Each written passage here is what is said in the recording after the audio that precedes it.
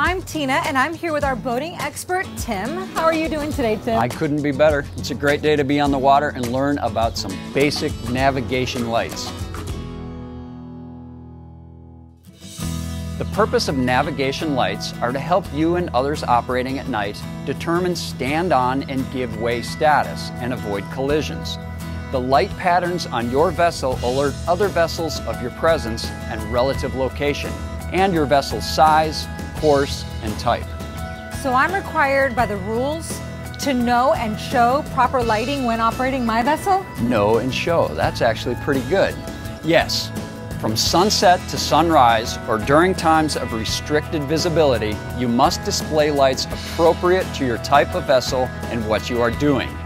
Obviously, these lights need to be seen by other boats, so the rules specify just how bright they need to be and from what directions they can be seen. You can consult the regulations or get expert installation. Personal watercraft, or PWC, are manufactured without navigation lights. Many states do not allow PWC operation from sunset to sunrise, even with aftermarket lighting installed. Check with your local marine police for requirements in your area. Captain Jack, what are your concerns about recreational boaters, especially at night? Well, there's a couple of things that happen when, after sundown. One of them involves depth perception. It's hard to determine how far, how close, rate of closure for an approaching vessel. So the key is you really need to understand what the lights mean. You look out, well, is it a sailboat, or is it a tug and a barge, or a ship? So without the knowledge of what those lights mean, you could potentially put yourself in a real bad situation. Certainly. Education, education, education. You can tell a lot about the other boat based on what lights you see. In general, you can envision a circle around the other boat. From any direction, at night, you should see at least a green or red or white light. The circle is divided into two segments for crossing, from port and from starboard, and one segment for overtaking. For example, almost all boats display a green side light to starboard, visible from the direction of the bow to 112.5 degrees, slightly past the starboard beam while underway. This is that vessel's danger zone, in which it must give way to other vessels in a crossing situation. You can tell if you are in a crossing situation if you are approaching the other boat rather than going the other way.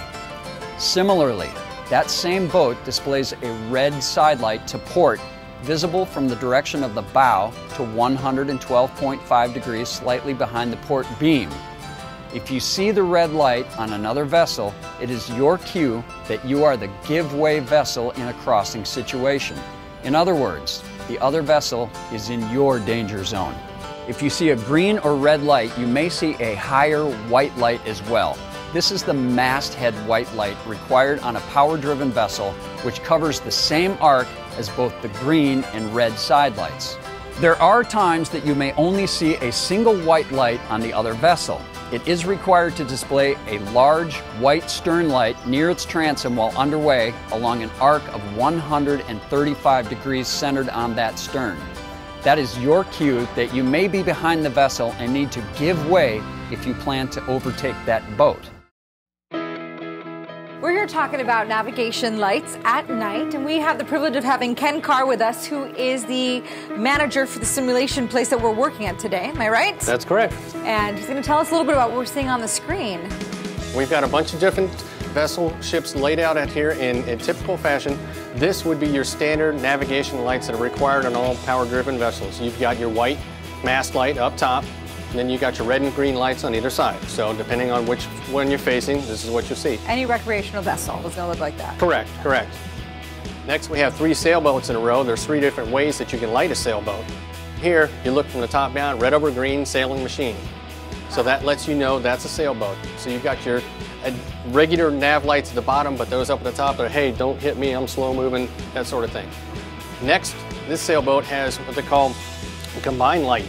Instead of having the navigation lights on either side down on the cab, it's way up high where you can see it, and it's a single light that's split red and green. Okay, but it means the same as the first. Exactly, exactly. So as you go by, you would see it change red to green. This sailboat's missing something. It's the sail, huh? Exactly, exactly. So what that means, if he's moving, he has to be using his motor. So that means he's treated as a power-driven vessel, which is why we have the mast light, the white light up top. Same lights as the first guy. Exactly. He's treated as a power-driven vessel. Okay. Exactly. So all the boats have that white light just to say, hey, we're here. Exactly. Even down to a dinghy or a canoe, you got to have a flashlight or something so the people don't hit you. Is it possible for me to tell what kind of boat I'm seeing on the water just by the lights I see?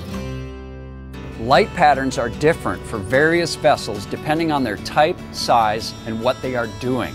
But the most basic difference is between boats under sail and boats under power, as we just mentioned.